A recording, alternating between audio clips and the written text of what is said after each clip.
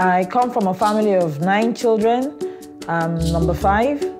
and it is a very Catholic family. My father would go for daily mass and he would want me to come along. And it was something at first I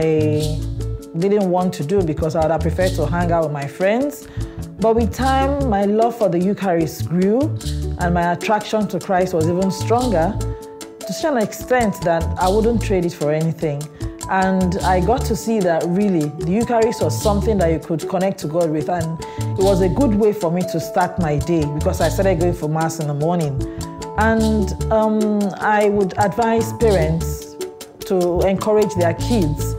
to really have that connection with God, to go for daily Mass, to have that love for the Eucharist, because as it is right now, no matter how busy I am, no matter where I travel to, no matter what I'm doing, I always find time to go for the Eucharist, to go for Mass every day, and leave it to them to see the impact and what effect it will have in improving their lives.